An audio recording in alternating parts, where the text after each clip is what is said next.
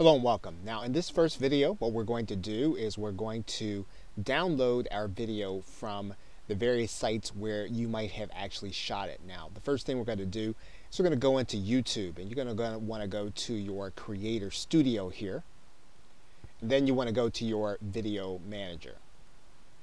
Once you do that, what you're going to do is find the video that you want to download.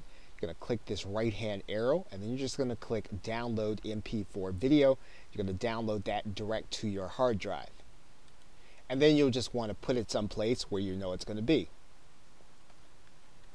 Now you may be doing your videos or your webinars on Facebook Live. So we want to be able to do it from there also. So let's now go to Facebook.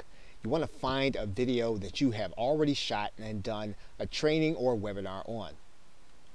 And once you find the video where you've shot live, you want to click on the date. That's going to expand it out to a bigger size. You're then going to go to this space where you see those three dots. You're going to see a link there that says download video.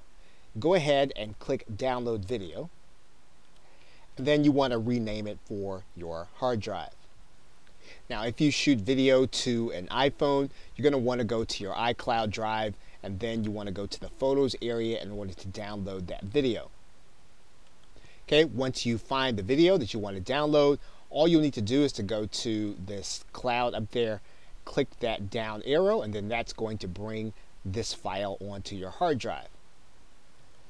Now what you may notice is that if you download a video from Apple, that video is probably going to show an MOV file. Now in some cases you will not be able to use that kind of video inside of your video editing software, and in most cases all you'll really need to do is to change the designation of this video to MP4 in order for it to work. Now it's going to tell you if you change a file extension, your file might become unusable. You might want to change it. In order to use Camtasia and some of the other Windows-based programs, this is going to always happen. So you want to make sure that you do this before you import that video into your video editing software. Okay, so with that, thanks, and I will see you in the next video.